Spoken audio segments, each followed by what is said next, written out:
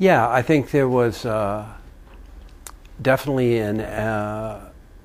because of the way that it was appeared in as magazine short stories, I tried to make each part really, really interesting, and so that each part would stand as a work of its own,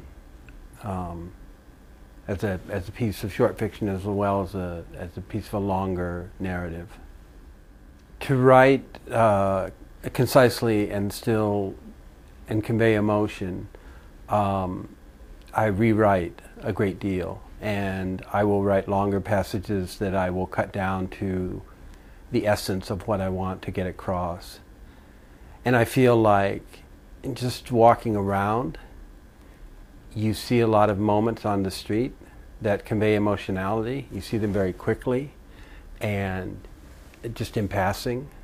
And, so you try to, in writing about these kind of things, you try to bring it down to the essence of what it is you're seeing and hearing that creates the emotion. It's been a while since I actually lived in a small town in the Midwest. I would describe life as I remember it from when I was a kid living there as very cooperative, of necessity. In other words, there was an interdependence between the farms around the small town and the town itself and the commerce that was in the town. And there is a sense, I think, among the people who live there that they know each other and they know each other's stories. Now, sometimes they're wrong. Sometimes they get those stories wrong, but that's kind of okay. It's just this kind of there's a sort of community knowledge that is shared and to some extent relied upon as people go through the ups and downs, the rhythms of life. Madrid is probably the liveliest place I've ever visited. The sort of public life and the gathering of people throughout all hours of the day and night and all the public squares. It seems like there's a great emphasis on public life here and bringing people out, particularly in the evening, to get together and to eat and drink and laugh and have a great time. It's just a very, very public place with a lot of life everywhere you turn.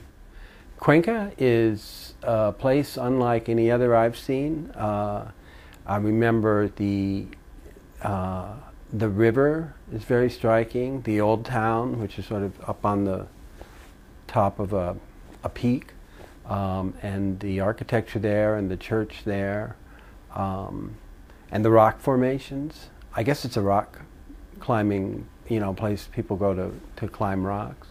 The Ave, it was actually a great experience, the high-speed train. I really enjoyed it. I felt like I could have ridden it, far. And apparently that has just really opened the route from Madrid to Cuenca up just recently, I understand. And so it was it was less than an hour. It was a very enjoyable trip, and Cuenca was, I'll remember Cuenca for a long time.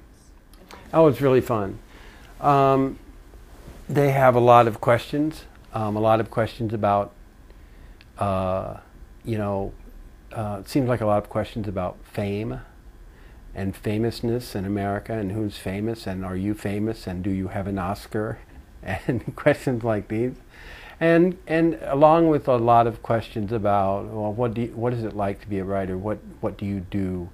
Who are your favorite authors? What is your favorite book? When do you work?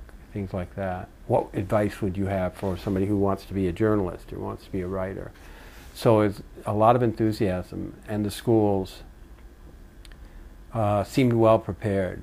They had thought about the book, and they've thought about their vision of a U.S. writer, and so it's been really fun. And at the last school, they asked me to sign autographs, which is nice.